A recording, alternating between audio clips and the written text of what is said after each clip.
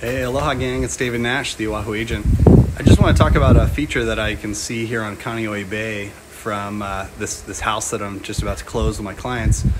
This is a fish pond. So what you guys can see is an ancient fish pond that the Hawaiians built these rock walls all the way around these shallow areas around the ocean, and it allowed for the exchange of ocean water and brackish water so that you always had fresh ocean water coming in and going out. And what they would do is they would put small fish in there, and those fish would grow to be larger and larger, and soon they were so large they could not swim outside of the holes that they had left in the wall. So this is a way that Hawaiians were able to do a division of labor and also a really smart farming technique to get fresh fish all the time.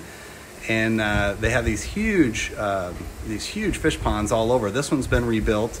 This one, I believe, is Hei'ia fish pond. If not, it's right next to Hei'ia State Park, and it's over here in Kaneohe Bay. Just want to share that with you. The other thing you can see out there, of course, the sandbar is just about a mile offshore there, and that's the really light blue over to the far left.